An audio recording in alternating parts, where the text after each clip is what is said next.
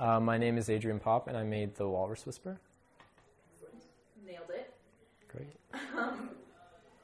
So, first of all, what compelled you to make this film? Yeah, so I didn't know too much about the story initially, and it was actually a friend of mine and the cinematographer on the film, Justin Diezmo. He lives in Niagara Falls, and his aunt was actually the girlfriend of the main subject of the film. So we got into contact with him through that, but we didn't know too much about his story. And once we started talking to him, we sat down with him and he showed us all this footage he had from working there.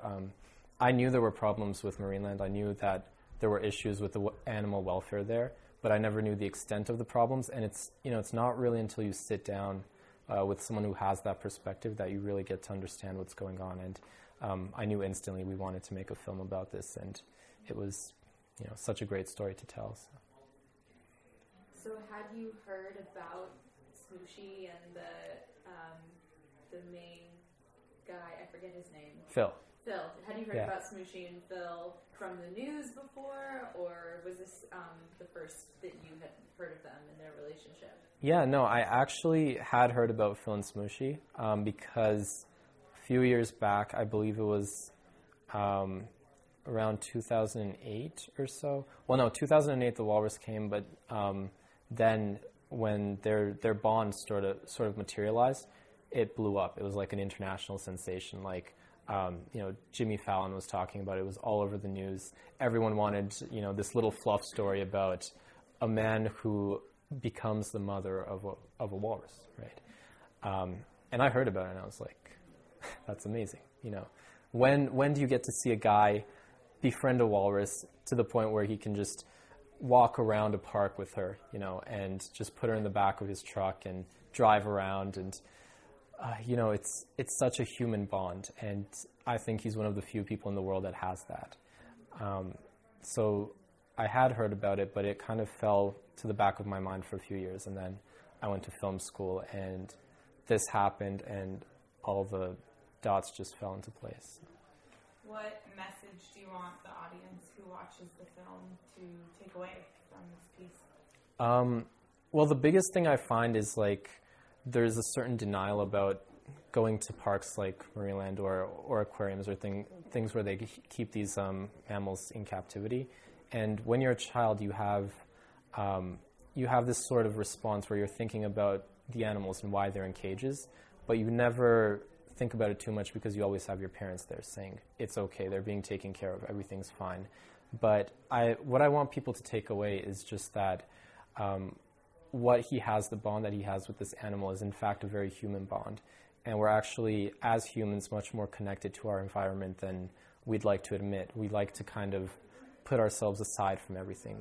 We don't talk about how reliant we are on the planet, on the trees, on the animals, and how much we interact with them. But when we start to think of our world as something separate from ourselves, that's when we start to break down the bonds of who we really are, and that's how we start to really lose touch with ourselves.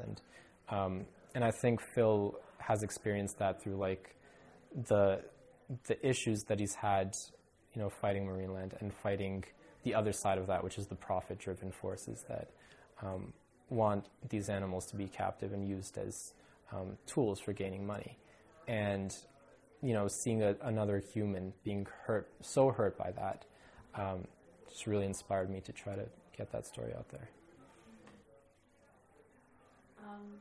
Was this film originally for a school project or assignment, or was this totally on your own time outside of school? Yeah, you just wanted to make this message and this story known. We always try to take our school projects a step further. My three friends and I, we formed a little production company, and we worked together to make, we've been making a lot of short documentaries now, and we try to touch important issues. But originally this project started as an assignment. It was a short character profile. The assignment was to basically pick someone interesting and do a short 5-minute film about them and what makes them interesting, your basic film school assignment. And again, like I said, as soon as we sat down with him, we knew we had to forget about school. We had to take this somewhere else. There was more to tell. And it grew out of a school assignment, I guess. is the answer to that. During the process of making the film, did your own perspective change about your relationship with animals and what kinds of relationships we should or shouldn't be in with animals, or what kind of surprised you for yourself in the process? I mean, my perspective has definitely changed in the way that I see animals in the wild now that I understand the torment that they kind of face being in captivity. I always knew, keeping animals in captivity was horrible for many, many different reasons.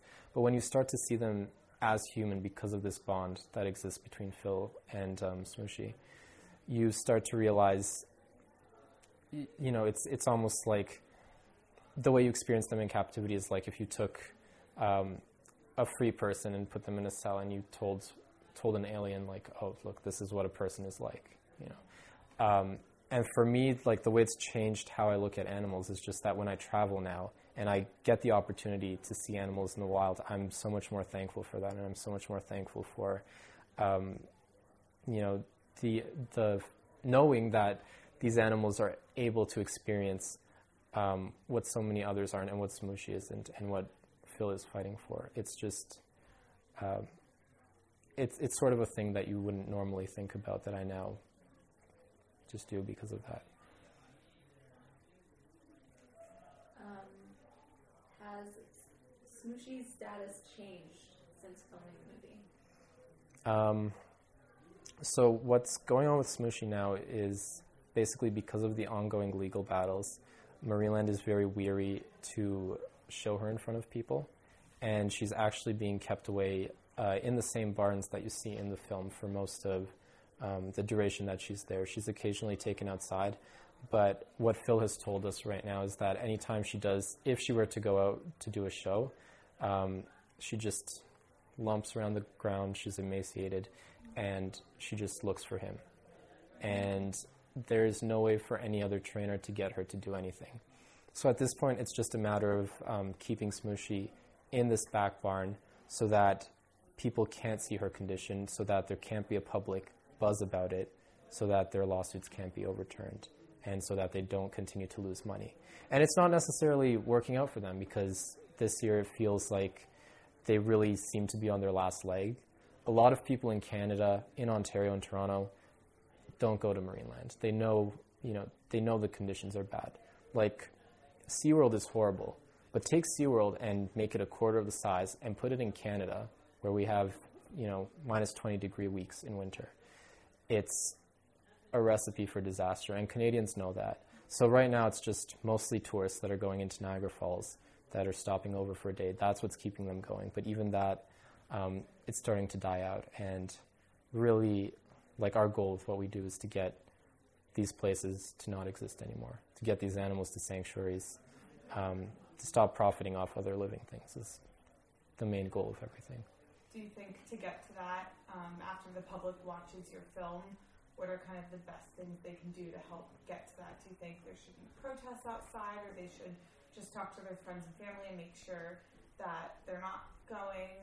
What's kind of your vision for how we can get to ending places like this being around?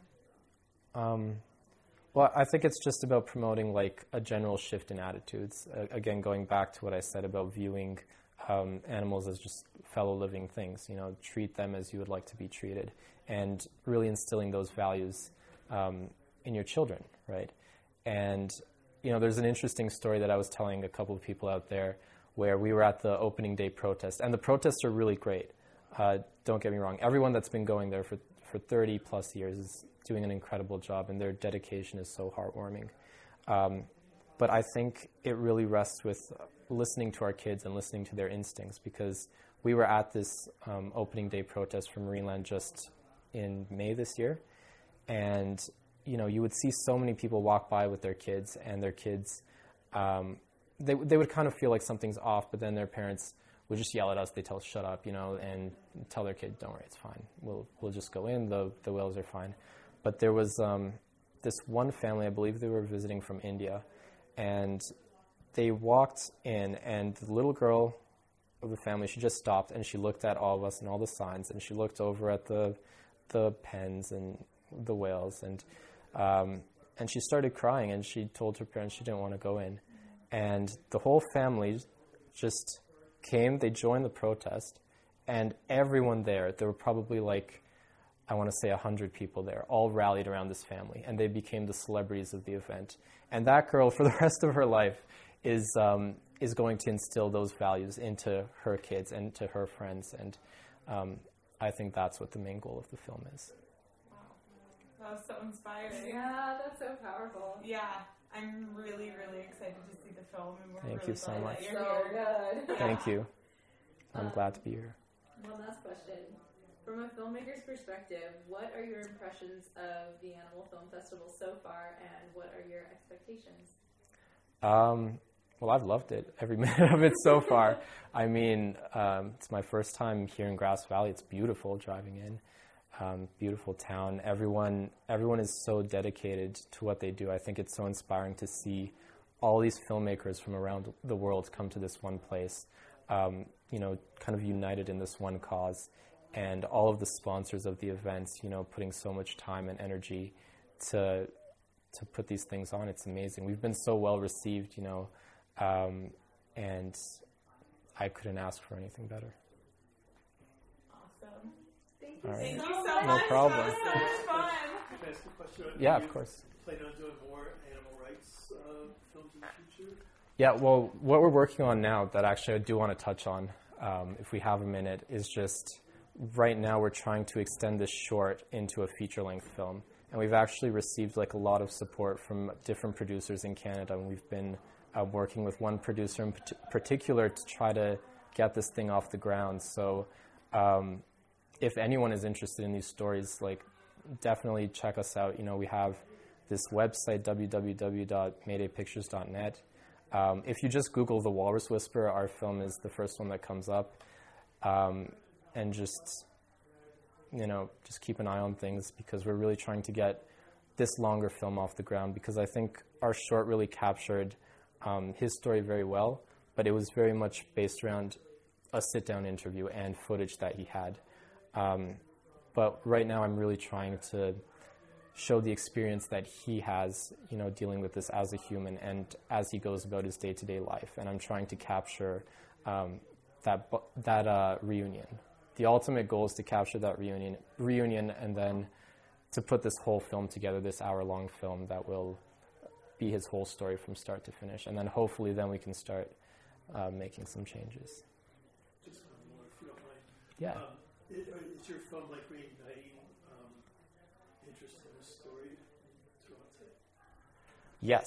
Yeah, absolutely. I mean, not just in Toronto, but even beyond. I mean, he was just on the Joe Rogan show in Los Angeles, and just from that show, we got, I believe, 15,000 more American views on that video, which is insane, because it's this little story from Canada, but it has such a connection to everyone around the world.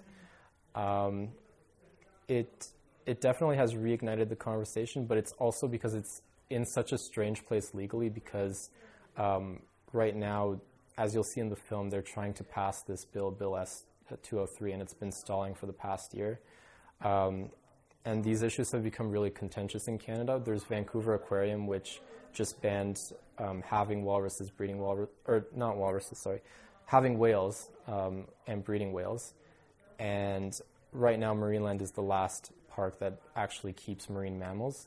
So it's kind of a hot topic right now in Canadian politics, and I definitely think the film is helping, get like popular attention around that.